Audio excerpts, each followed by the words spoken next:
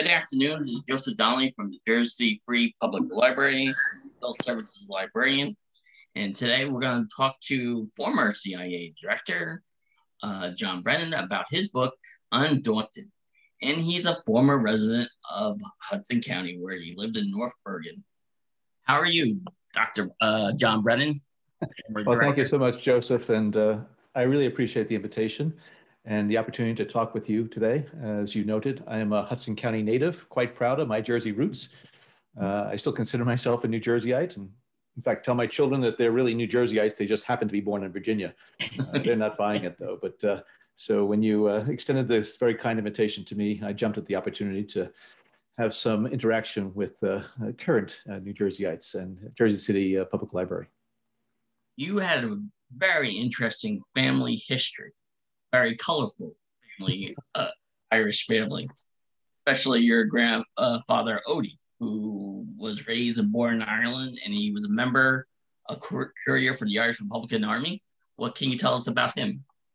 Well, I never met him. He was my father's father, and he was born in County Roscommon, Ireland, which is in the center of the country. And my father grew up in Roscommon and stayed in Ireland until he was 28 years old before he emigrated to this country back in 1948. But my brother or sister and I would just love to hear stories about Ireland that my father would tell, and about Odie Brennan and what it was like to live on a farm. And fortunately, my siblings and I have been able to return to Ireland a number of times over the years. We're able to see where my father grew up and to see some of the sites that were part of the stories of my youth. And your mother's family was the Dunns. They were a very interesting family as well, weren't they? Yeah, that term interesting can be applied to many different types of situations. My mother, Dorothy Dunn, comes from families that came from Ireland as well. And so the Hingstons were my mother's family name. Hingstons and Aherns and the Dunns, they all arrived in Jersey City when they came to the States after a brief stop in New York as they processed through the immigration procedures there. And then wound up in Jersey City, and then ultimately migrated across the Jersey City-Hoboken border to the Mile Square City. And so my grandparents lived in Hoboken when my mother was born in 1921. And I spent a lot of days when I was a youngster visiting my grandparents. It was on 11th and Hudson Street in Hoboken. And my father wound up working, in fact, for Maxwell House Coffee there for about 20 years. So yes, my roots go back to Hudson County, Jersey City, Hoboken, with our family history. My grandfather, Thomas, who I talk about in the book, was in bootlegging with his brother, Frankie. And Frankie Dunn was famously or infamously gunned down during the Prohibition years in Hoboken back in 1930 or so. And you always had a love, interest with history. You talked about in your book, you like the American Civil War, American Revolution, all about the spies and everything. And that's what made you think about being an agent.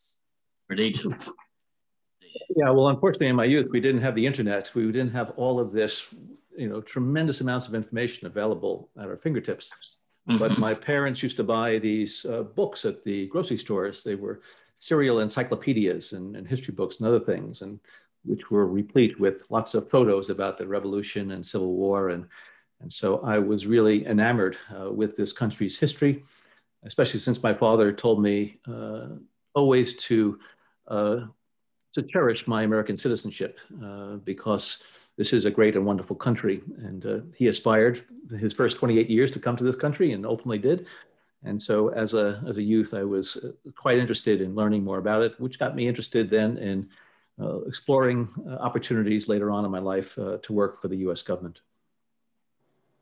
And you went to Fordham University to go to law school? That's correct? Well, I went to St. Joseph's High School. Oh, St. Joseph's. So we lived in West New York and then North Bergen. And so I went to St. Joseph's, the Palisades Elementary School, and then high school, and then went to Fordham University in New York. Not the law school, it was the Rhodes Hill campus up in the Bronx, where I got my bachelor's degree. But while I was going to Fordham, I also had the opportunity to go overseas a couple of times, including to Egypt, where I studied Arabic and Middle East studies at the American University in Cairo. And then after that, I went down to the University of Texas in Austin to get my graduate degree in government. Very good. But you saw that ad at down in the University of Austin about joining the CIA. Yeah, well, in fact, I used to commute back and forth to Fordham. I would take the bus to Port Authority and then take a couple of trains uptown.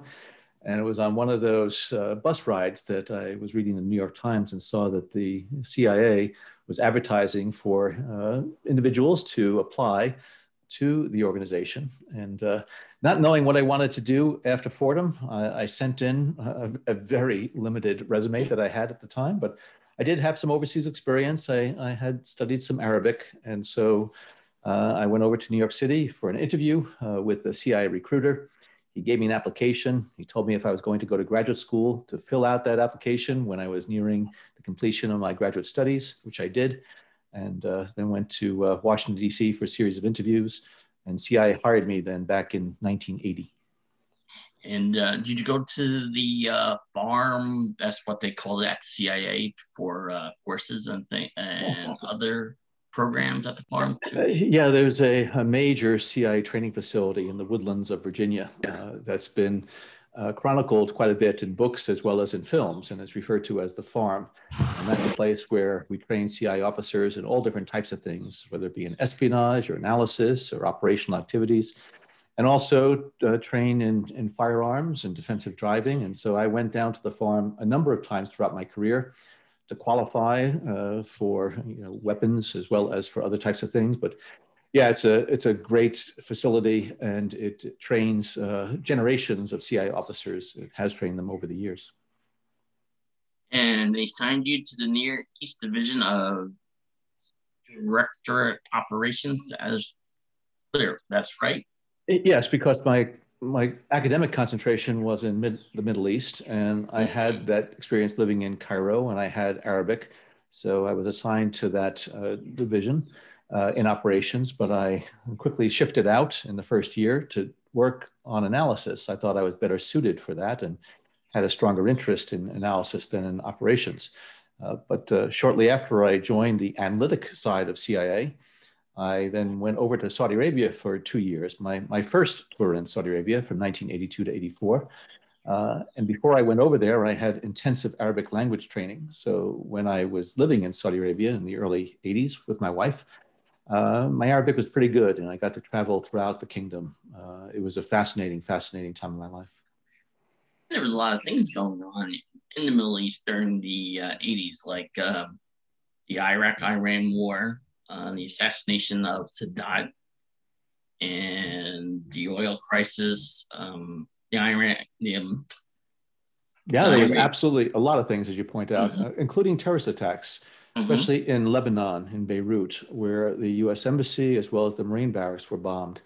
In fact, when I was in Saudi Arabia and I heard about the bombing in Beirut, as I was reading the cables that were coming into the embassy about the fatalities, I noticed the name Robert Ames. And Robert Ames had been my boss at CIA headquarters before I went out to Saudi Arabia.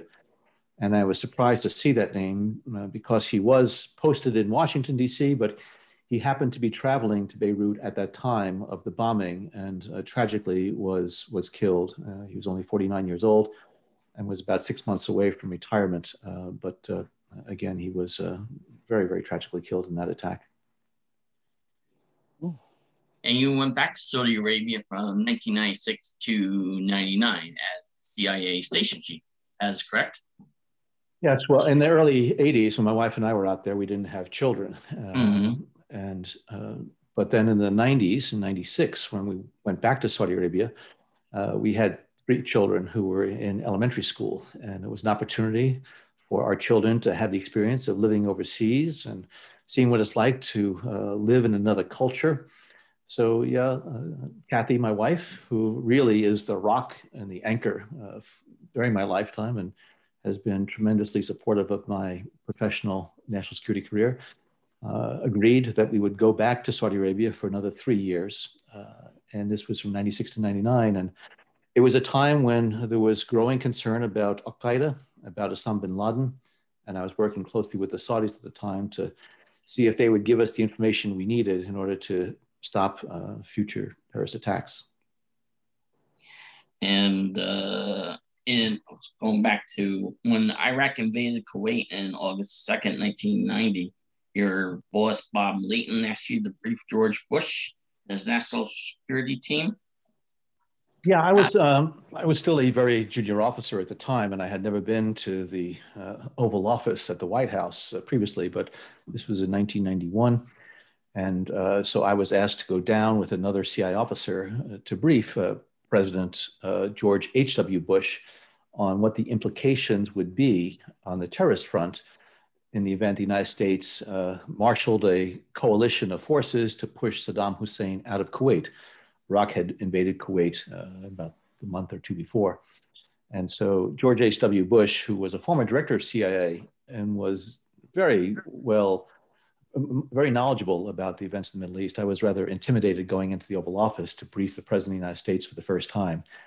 And I remember saying to myself, what's a kid from Hudson County doing in the Oval Office briefing the most powerful person in the world? But George H.W. Bush, like his son, very nice, very personable, and really put me at ease early in that conversation. And so I was there for about 45 minutes to an hour. And again, it was just a great opportunity to see a president of the United States take intelligence information before making a very important decision about our country's national security.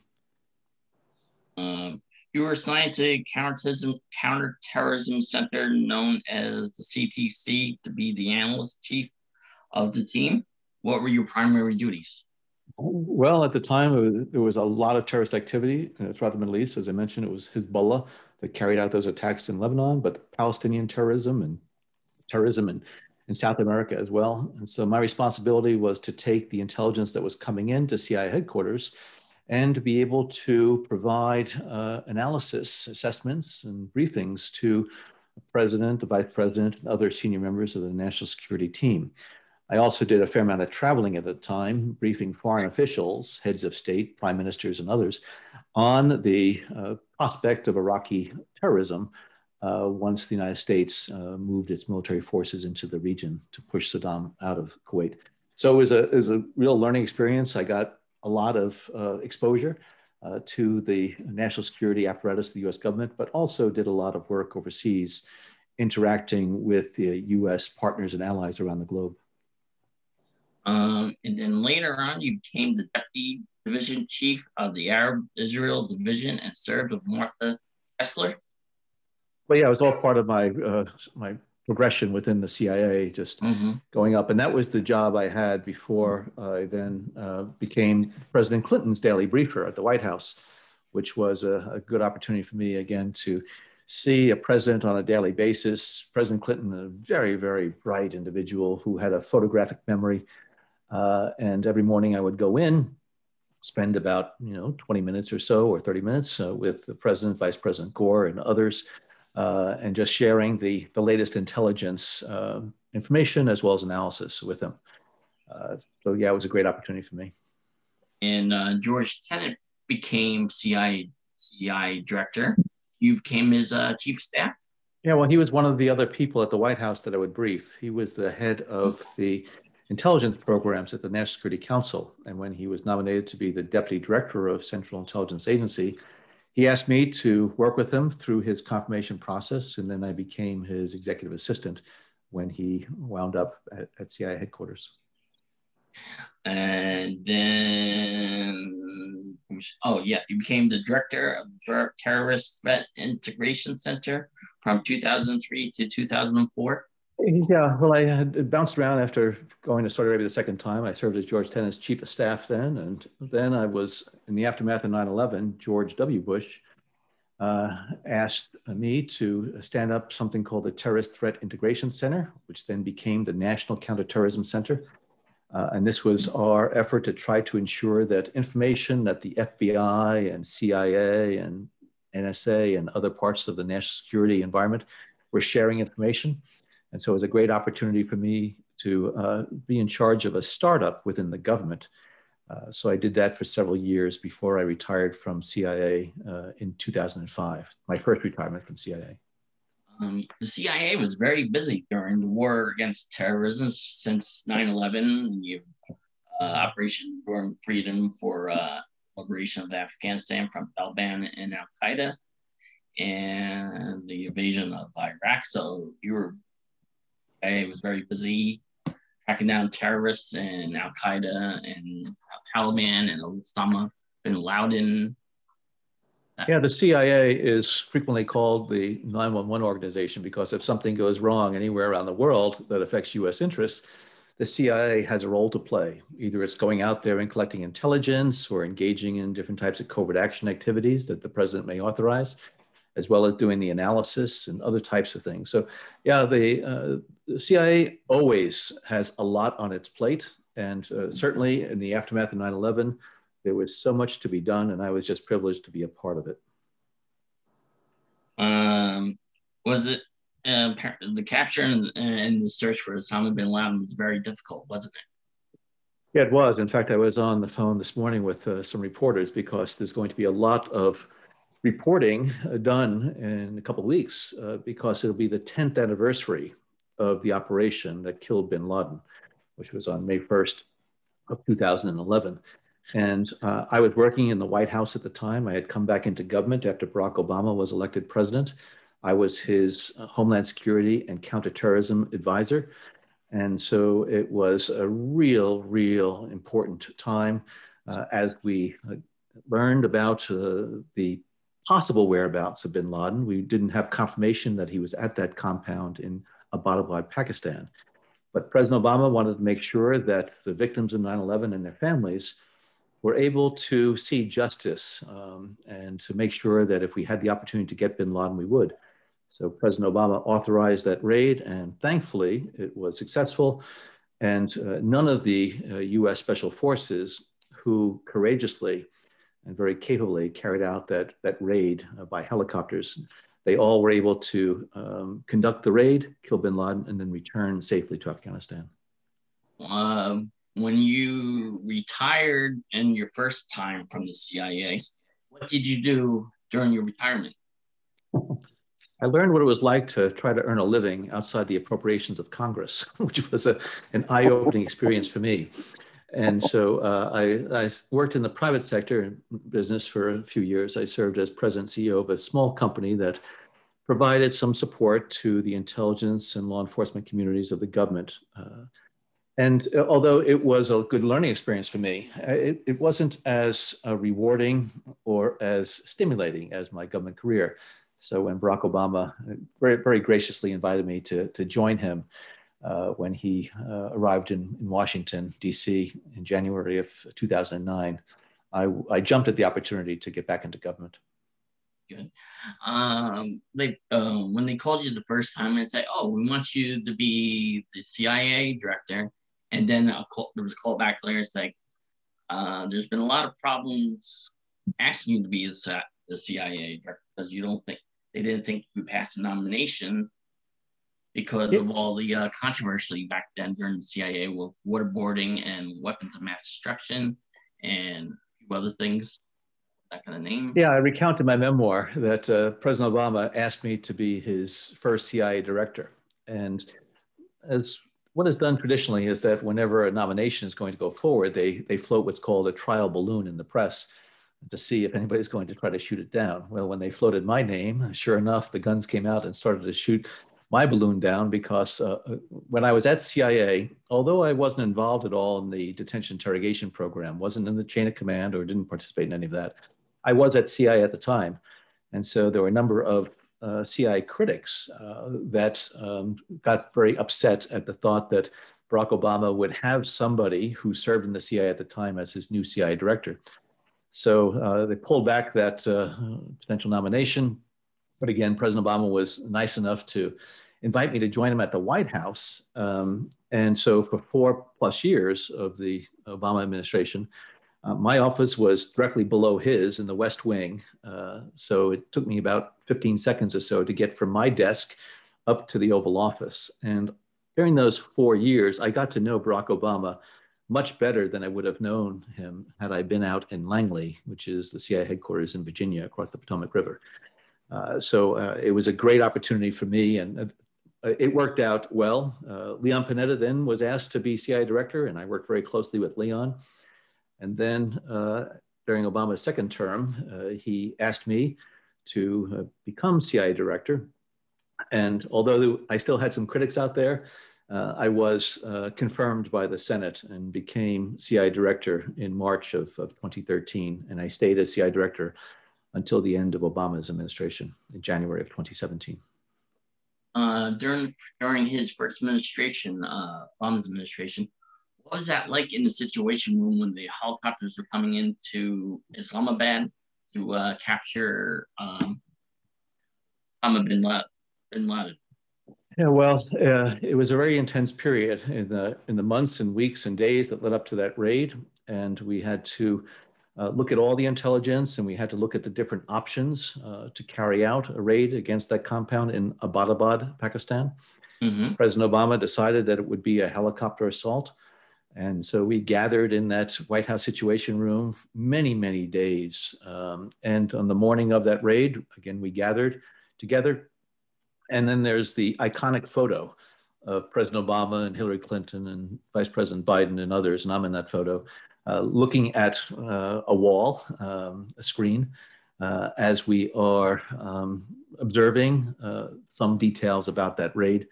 And it was a very tense period of time. We didn't know if that was indeed Osama bin Laden at the compound. We were worried about the helicopter flights in and out of Pakistan from Afghanistan. Thankfully, it all turned out very successfully. And I give President Obama a lot of credit because there was no confirmation that the person that we believe was living at that compound was indeed bin Laden. Very good. What were some of the challenges in the second administration when you finally became CIA director, and what did the CIA face? Well, there were a lot of things that were going on at the time. I had to deal a lot with Congress. The Congress was involved in reviews of CIA programs. The Senate Intelligence Committee was doing a study on the detention interrogation program, and I got into some battles with some of the folks in that committee. I felt that some of it was very partisan and not very objective. It's ironic that I was the CIA director in a Democratic administration, but the members of Congress who were calling for my head or resignation or firing were mostly from the Democratic side of the aisle. I'm not a Democrat or Republican. I try to be as outspoken and forthright as I can be, which has got me in hot water over the years. But that's fine because my father and mother instilled in me a very strong sense of making sure that I did what was right, and my moral North Star and ethical compass, which I think the Franciscan Sisters and Christian Brothers of St. Joseph's in Hudson County instilled in me. And so while I was at CIA, I had to deal with a lot of the political winds that blow in Washington, navigating between the partisan agendas of both the Republicans and the Democrats.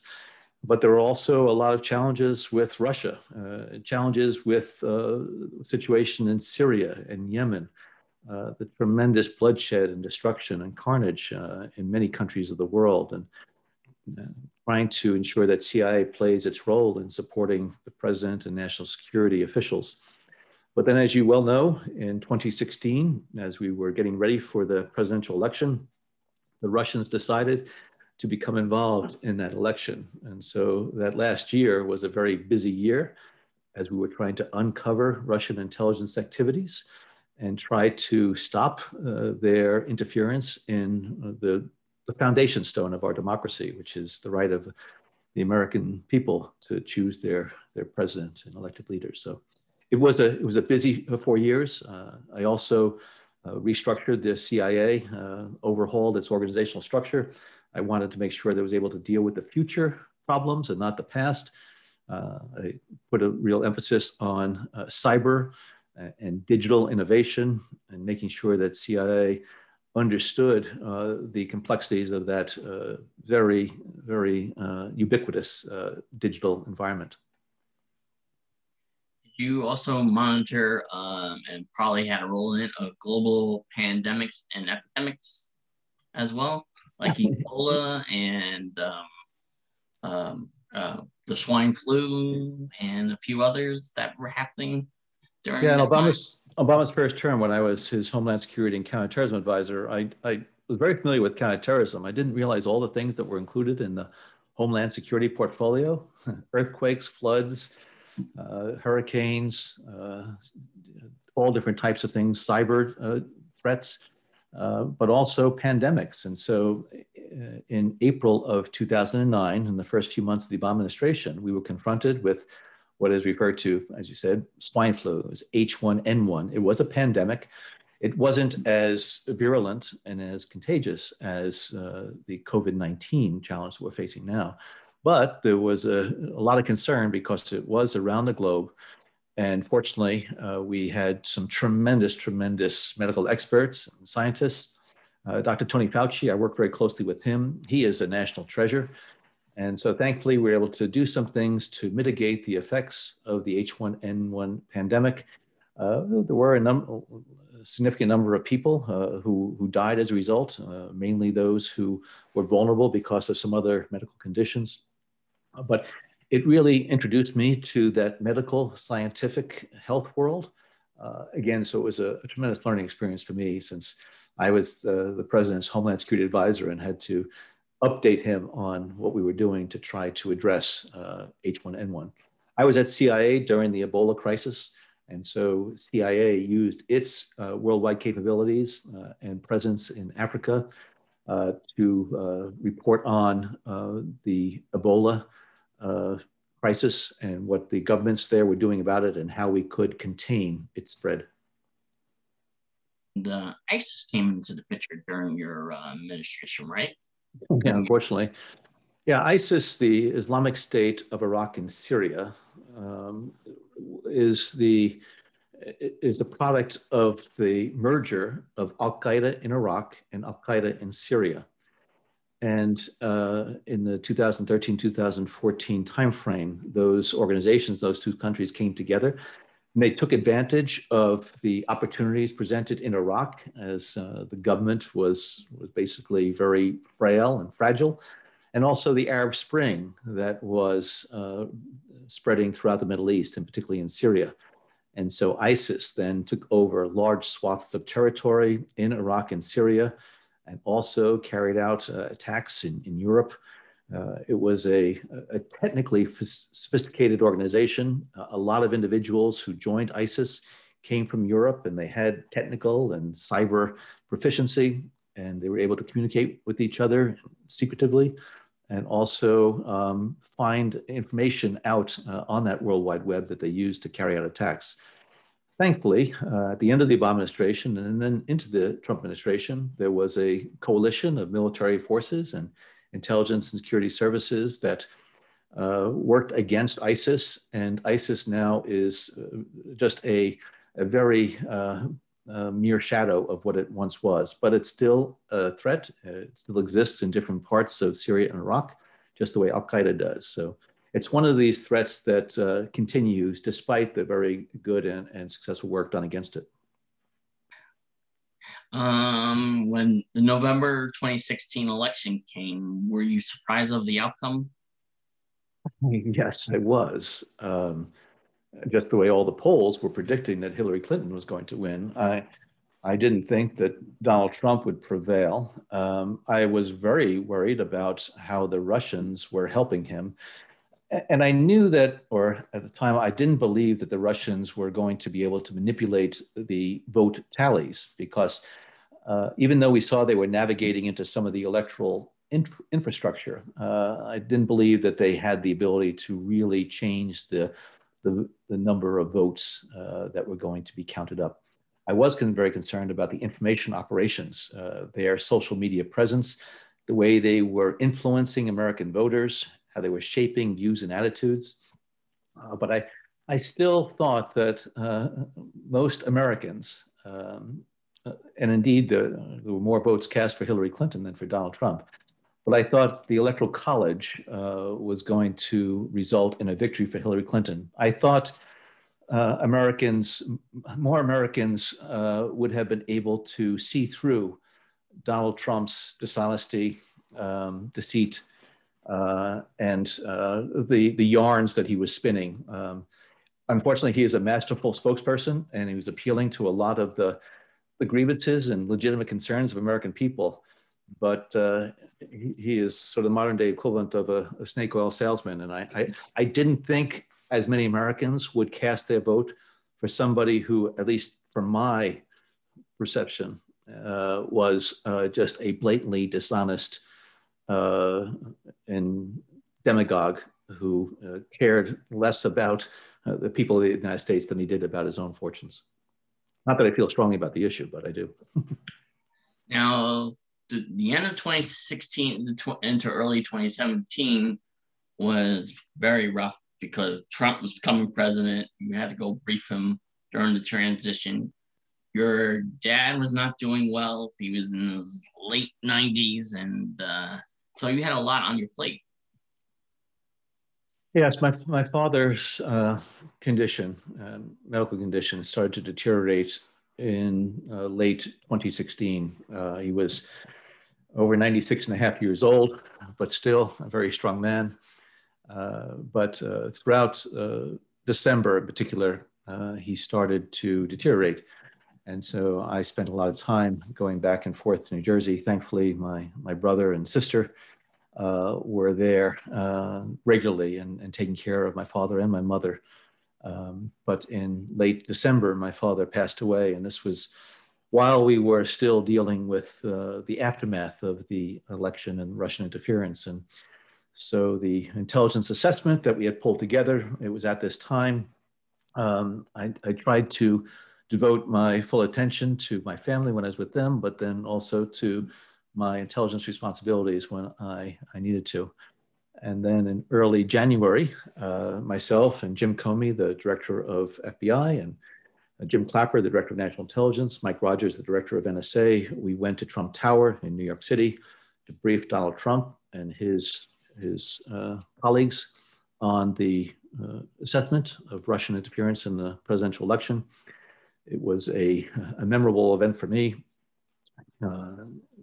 Donald Trump was much different than any of the six presidents that I worked for.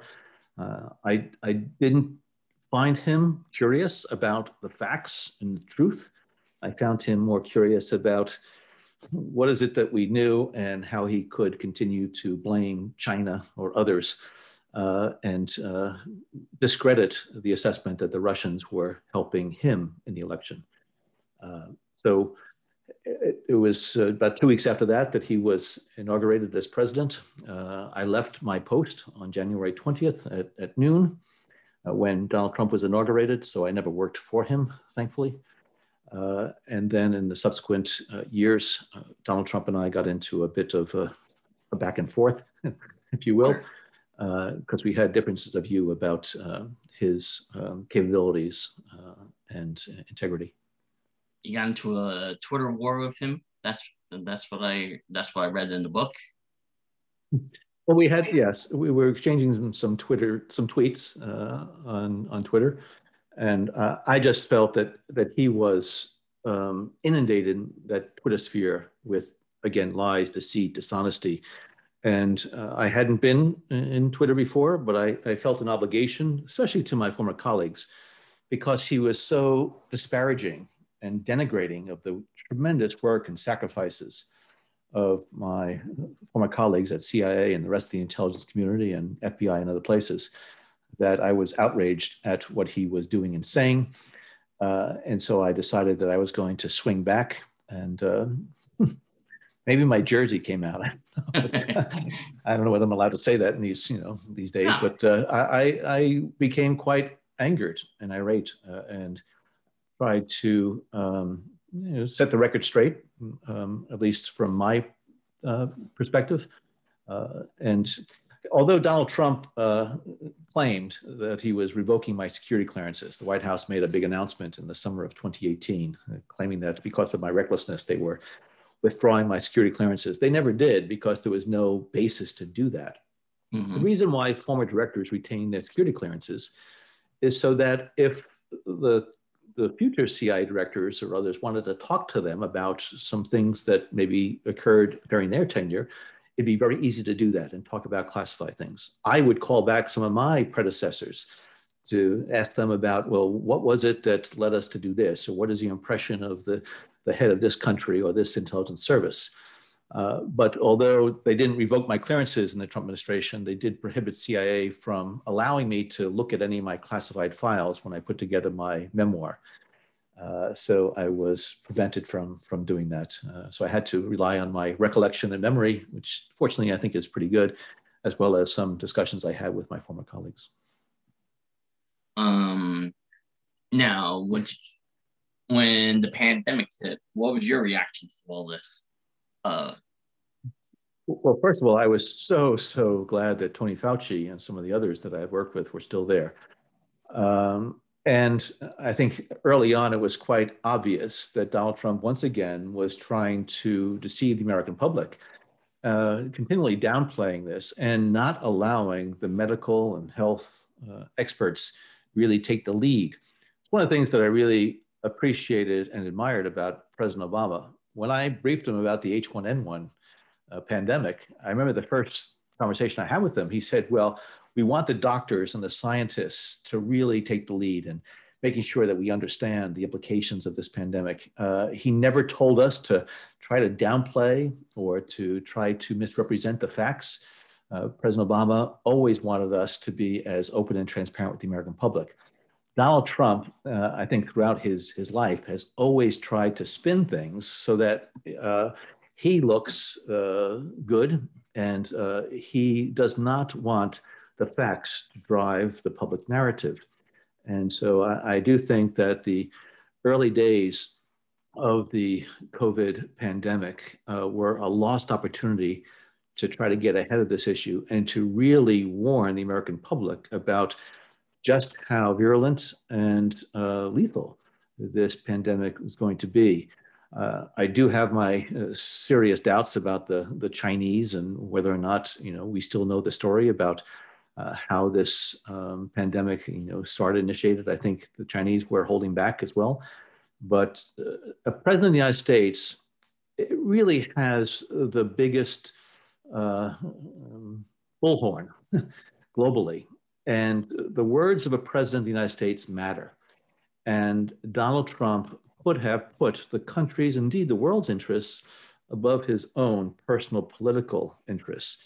But he, just as he's done throughout his lifetime, refused to do that. And so I think we lost some very important time to deal with this pandemic more effectively than we have. Now, the 2020 when we had the election between Joe Biden and Donald Trump, and when Joe Biden was elected, how did you feel about that? Great relief. Yes, me too. I didn't have to pursue any, thoughts about, moving overseas.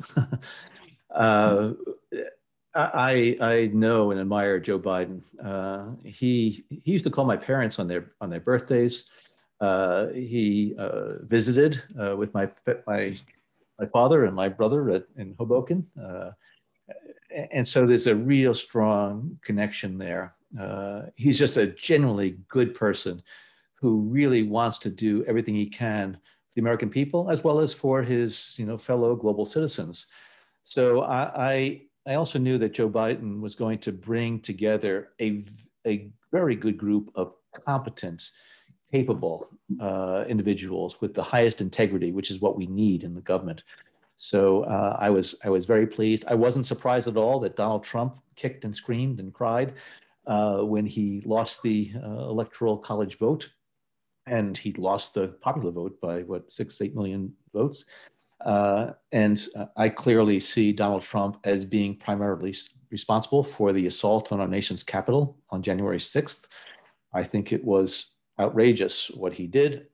More outrageous, though, is what some members of Congress, those sycophantic, unfortunately, Republican members of the Senate and the House, how they continue to justify, rationalize, and support these things that Donald Trump was doing which was basically a trampling of our democratic system processes and what has really been the practice of our government for 240 some odd years. Wow. My last question. Your deputy director of the CIA, Avril Haines, became the director of national intelligence. You must have felt great joy and pride about that. Absolutely. I was very fortunate at CIA to have three outstanding deputies. Michael Morrell, who was a CIA professional who I'd worked with for decades, was my first deputy. Then Avril Haines, who I worked with in the White House very closely. Avril is one of the brightest, most competent, hardest working individuals I have ever met, and also probably one of the nicest people I've met as well. She is just a tremendous, tremendous asset to this country. And so I couldn't be more pleased that she is now the current director of national intelligence. The director of CIA, Bill Burns, was a colleague of mine. He worked at the State Department while I was working at CIA. Our paths had crossed numerous times. We worked very closely together. So he's a good friend and colleague. And I feel very good about Bill being at the CIA. And Bill's deputy, David Cohen, was my third deputy at CIA, also somebody who is just a tremendously, tremendously talented individual. So I feel good that our intelligence agencies are under the helm of, under the direction and leadership of individuals who have the best interests of their fellow citizens at heart. Very good. Anybody have any questions? Now is question time. You can raise your hand. Oh, okay. My Aunt Claire Hamilton has a question for you. Okay, I was turning off my mute, but I do have a question. I just wanted your opinion. First of all, thank you, because it's been a pleasure listening to you. And I look forward to reading your book. I have to admit, I haven't read it yet, but I look forward to it, especially now. And I too am from Jersey City in Hudson County. And unfortunately, right now live in Ohio. And I say I'm fortunate because of some of the legislators that have been acting up lately. But my question is, I was greatly relieved this January 20th, past January, when Joe Biden was inaugurated. But I still feel like I have to sleep with one eye open, because I worry about the momentum that still continues around Donald Trump. Should I be that worried? Well, I think as American citizens, we should be worried about a lot of things in this country, from things as big and strategic as climate change, cyber security threats, to social injustice, to racism, to the growth of white supremacist movements and militias and other things. And unfortunately, Donald Trump and individuals of his ilk, as you point out, there are just so many individuals who have jumped onto his bandwagon because of his, quite frankly, his power and influence in terms of fundraising and Republican Party politics. I think they still are determined to do what they can to advance their image of what they believe the United States should be. And that's why when I see some of these lawmakers like this Marjorie Taylor Greene and others who are just blatant racists, quite frankly, and continue to use dishonesty to try to win support. Now, there are some very legitimate grievances that Americans have, and particularly a lot of those who were voting for Trump.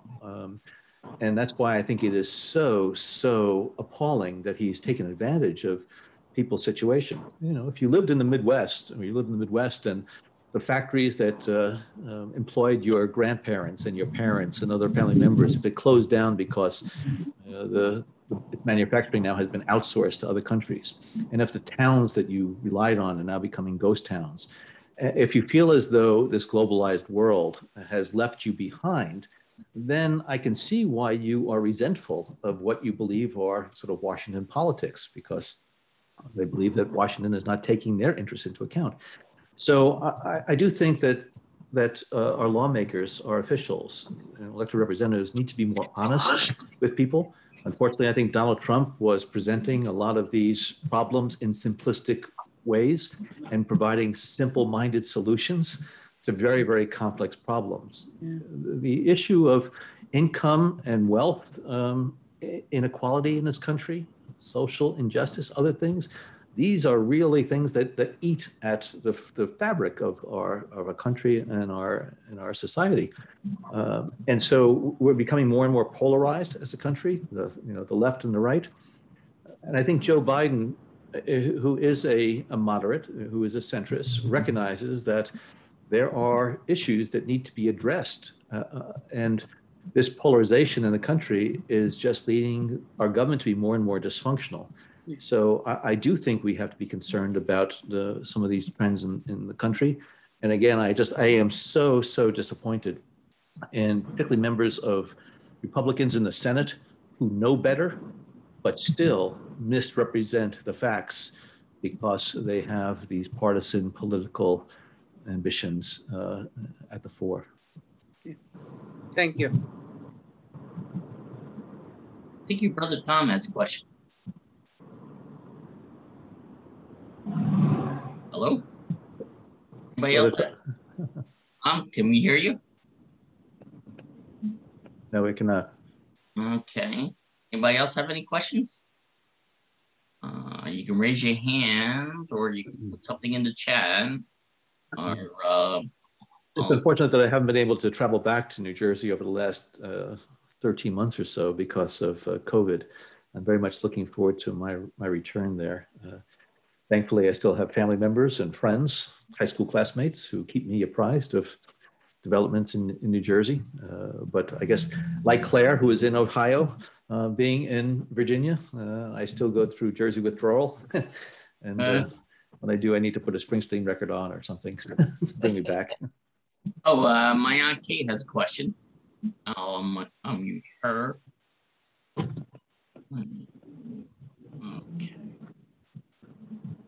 Kate, can we hear you?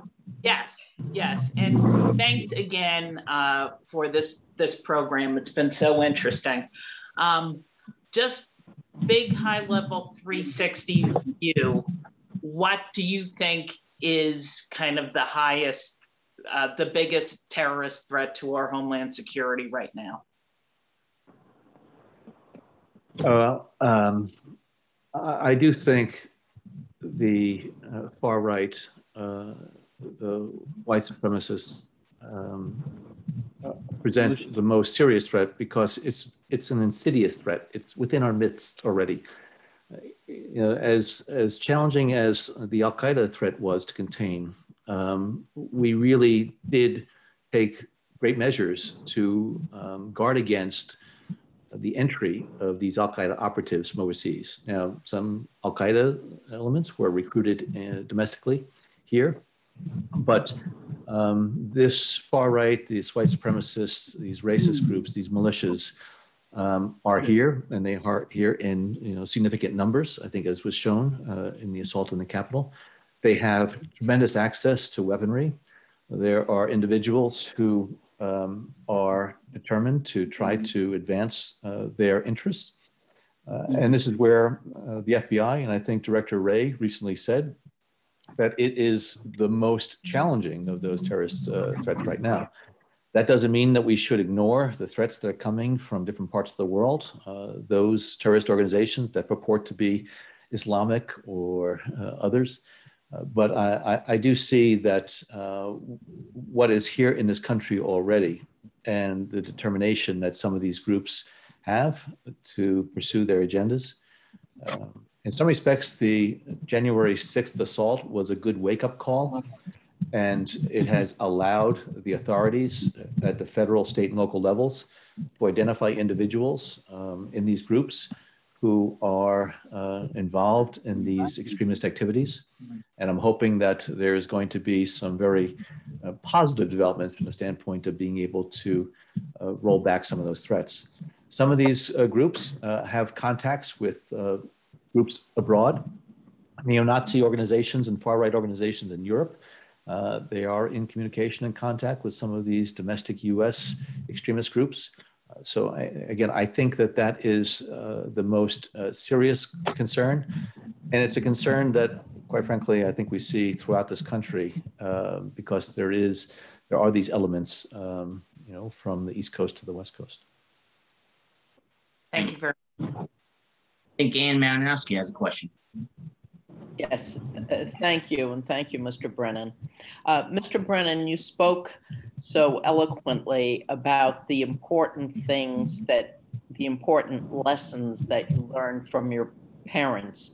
Could you speak to the skill sets, the same skill sets that were needed to be director of the CIA, and those same skill sets that are necessary to be the owner and manager of the Hudson Tavern in Hoboken? Yeah, well, I think there have been many times I think that managing or running the CIA was a lot easier than running a tavern and restaurant. But some of those, I think the skills are the same. You need to be able to lead a staff with integrity, competence. One of the things that I really applaud are those restaurants that take seriously their obligation on the COVID-19. If their staff tests positive, that they need to be able to close down, they need to notify their clients. If there are rules regarding the number of individuals that are allowed to go into those dining establishments, and that there are certain hours that they need to close, they need to abide by those rules. Same thing in CIA. There are rules that the CIA has to abide by, and they must do that.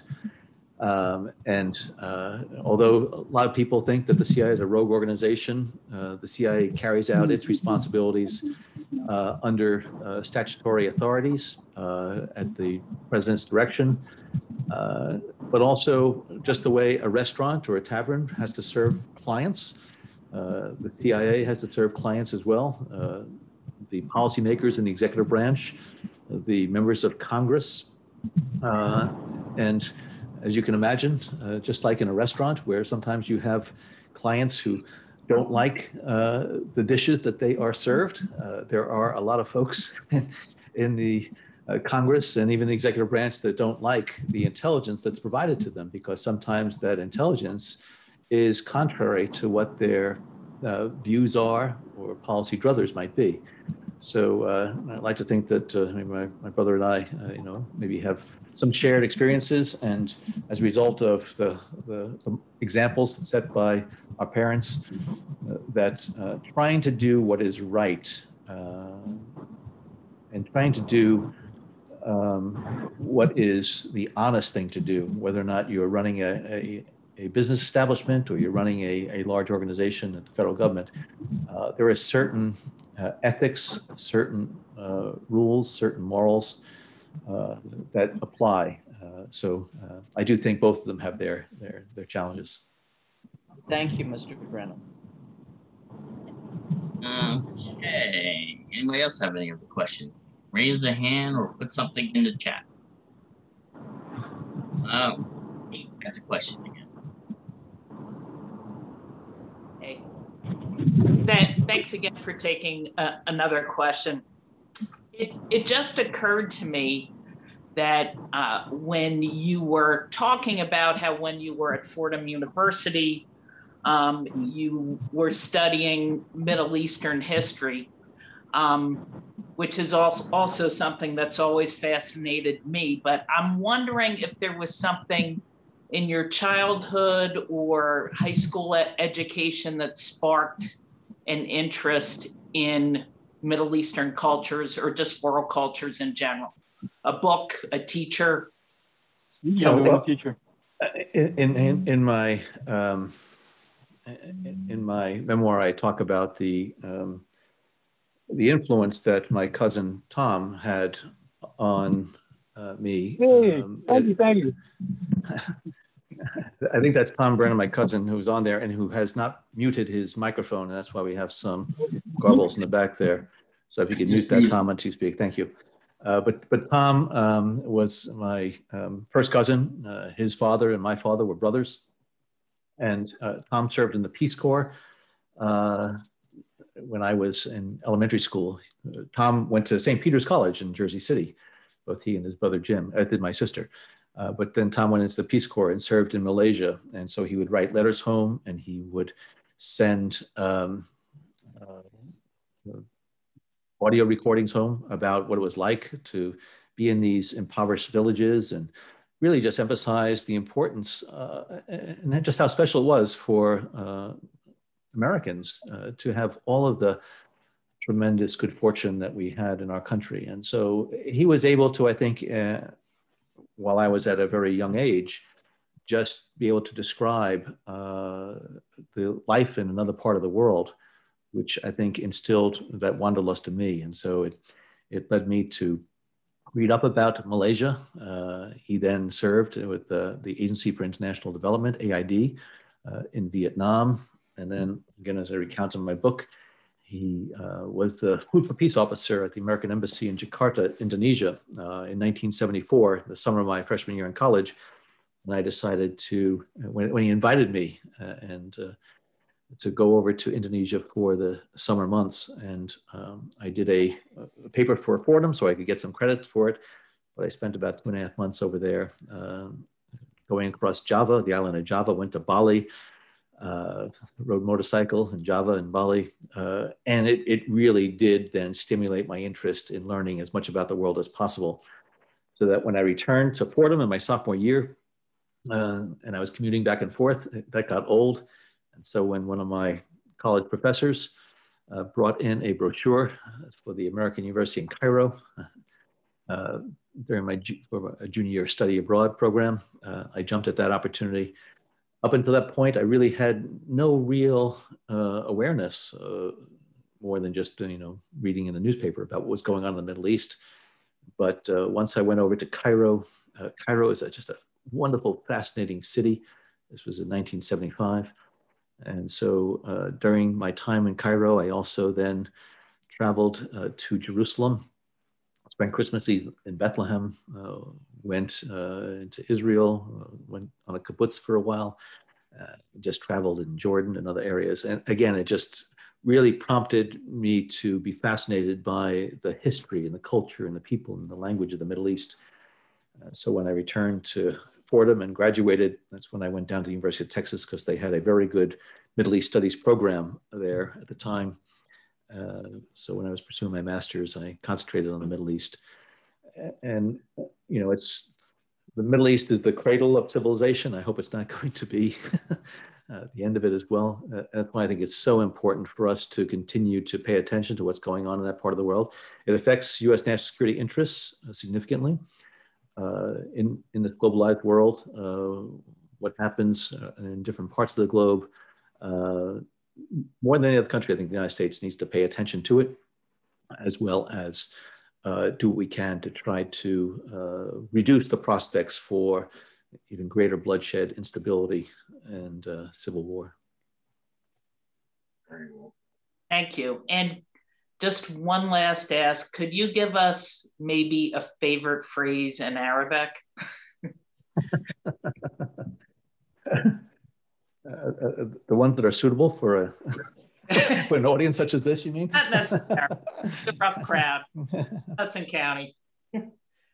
Well, what you'll hear a lot is Salamu alaikum, which is peace unto you. And the response is wa alaikum wassalam, and peace be back to you. But the other things, sabah khair is good morning. Sabah an-nur is the response to that. And so I just found that, again, I studied and forgot Arabic many times over the years, but it really was a way to get to know people throughout the Middle East. When I was in Egypt and just learning Arabic, I would use my rudimentary Arabic with my taxi cab drivers or others. And throughout the course of my study, my pronunciation is pretty good in Arabic, but vocabulary, you lose it over time. And unfortunately, whenever I start to speak Arabic with, some folks these days, they think that I am a native Arabic speaker and I quickly get lost. But I do go back into my textbooks, my Arabic language books occasionally, just to try to refresh my memory on things. But there's a lot of things and phrases that are very important. people claim that, I converted when I was in Saudi Arabia. No, I didn't. I guess I'm a practicing agnostic these days. But obviously within the Arabic language, there is so much that is anchored in Islam and from the Quran. And so one of the things that Muslims will say is La ilaha illallahu wa Muhammad Rasulullah, which is there is no God but God and Muhammad is his prophet. So there are many, many phrases and things that bring back memories to me. And once in a while, I'll flip on an Arabic language TV channel just so I can reacquaint my ear with the beauty of Arabic. It's a very logical language in many respects. But again, if you don't practice it on an ongoing basis, you tend to lose it. Great. Thank you so much. Thank you. Anybody else have any other questions? I have a question. Former CIA Director Woolsey mentioned sometime last week or the week before about UFOs. What do you think about that? Yeah, well, I've been asked that question also, and there are some things that on Twitter that reference some of my comments. I've been asked many times about UFOs and life beyond Earth. When I was at CIA, in one of my many jobs that I had over the course of the years, I had the UFO sighting portfolio as one of my accounts when I had a larger account. And so we would try to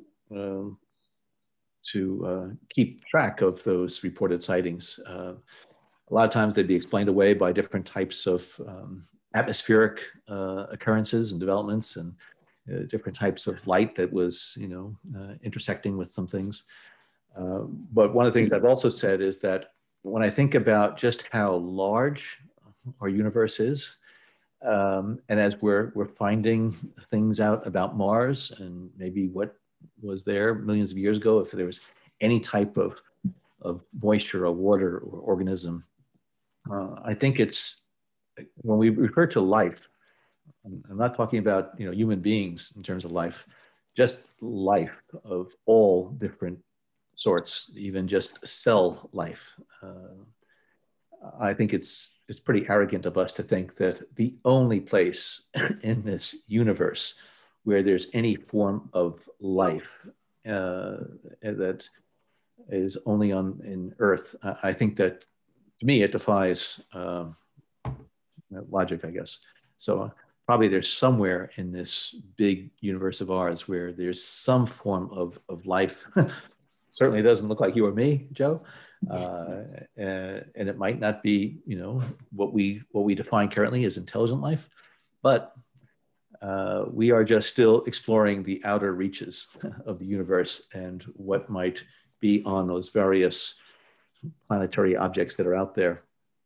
And who knows what will be the prevailing wisdom in 200 or 300 years from now about the existence of life in the universe.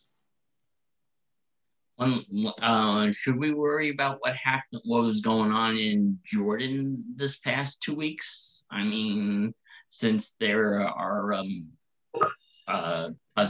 cousins in intelligence, and they always seem to back us all the time. Well, yeah, the Jordanian monarchy is a very important monarchy from the standpoint of trying to keep that country, that government stable. King Abdullah, who I think is really trying to keep things together there. Jordan is a very poor country. It has no real natural resources. It relies on the subventions and generosity of other Arab states and the international community. He sits on top of a country that is more than 50% Palestinian. Native Jordanians, who are referred to as East Bankers, make up less than half of that population. Jordan is right next to the West Bank and Israel. Jordan has also been the country where there have been hundreds upon hundreds of thousands of refugees that have fled Syria and have just inundated Jordanian towns and the countryside which has put quite a bit of a burden on the government of Jordan to provide, health and sanitation, educational and employment opportunities or whatever. So the recent arrests of a number of individuals who reportedly were plotting against King Abdullah, that was worrisome. It appears as though it's now back, in a more stable setting. So I just hope that monarchy and King Abdullah continues to, be a stable country, because it occupies a very important strategic part of the Middle East. Well, Joe, I'm going to have to sign off in a moment or two, because I have a few other things this afternoon, but I just wanted to express my appreciation to you and to the Jersey City Public Library, as well as to the folks on this. It's always great to be able to talk with either current New Jerseyites or former New Jerseyites who, like me, think about New Jersey regularly. But I also appreciate, Joe, your close reading of my memoir and the questions that you raised and the other questions that came out today. So I wish you well, and again, want to thank you for your graciousness and hospitality today. We wish you well as well, and I want you to thank Nick Shapiro for me for setting this up. Yeah, well, thank you so much. Okay, everybody have a nice day. Thank you, John. Take care. And thank you. Talk to you later. Bye-bye. Bye-bye.